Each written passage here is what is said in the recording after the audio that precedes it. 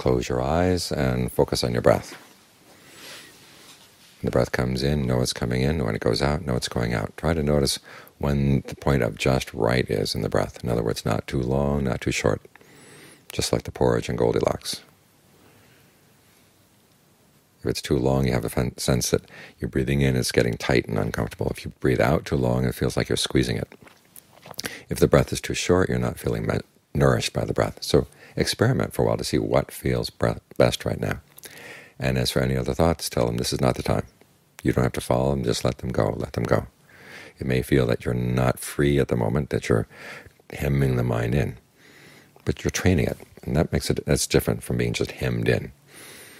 It's like training an athlete. There are lots of things the athlete has to give up while training for a match so that he or she can perform better at the match. Or a more simple example, say you have a collie. If you don't train the collie at all, the collie just kind of runs around. But if you train the collie how to be a shepherd collie, the collie can do a lot more things it couldn't do before, and it finds a joy and satisfaction in doing things that it couldn't have done before. And it's the same with the mind when it's trained. There are lots of things you can do with a trained mind, a focused mind, that you can't do with a mind that just wanders wherever it wants to.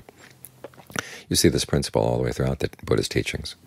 If you adhere to the precepts, it's telling yourself no on certain things. You're not going to kill or steal or have illicit sex. You're not going to lie. You're not going to take intoxicants.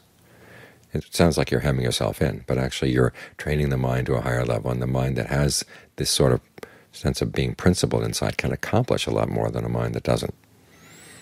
So be willing to submit to a training for a while and find that in training the mind in this way and hemming it in this way, you open up new possibilities that you wouldn't have been able to realize before. So think of this as a different kind of freedom, not just the freedom to go wherever you want, but the freedom to master the mind and be able to use that mind for things that an untrained mind can't do. That kind of freedom is a higher level of freedom, and it's really worth pursuing. It's just like the collie that can boss the sheep around. The mind is in control now. And the good parts of the mind, the parts of the mind that want to see something really worthwhile accomplished in life, they're in control. And there's a greater sense of accomplishment, there's a greater sense of joy that comes with that. So look for that kind of freedom in your life, and you find that it really is worth all the effort that goes into it.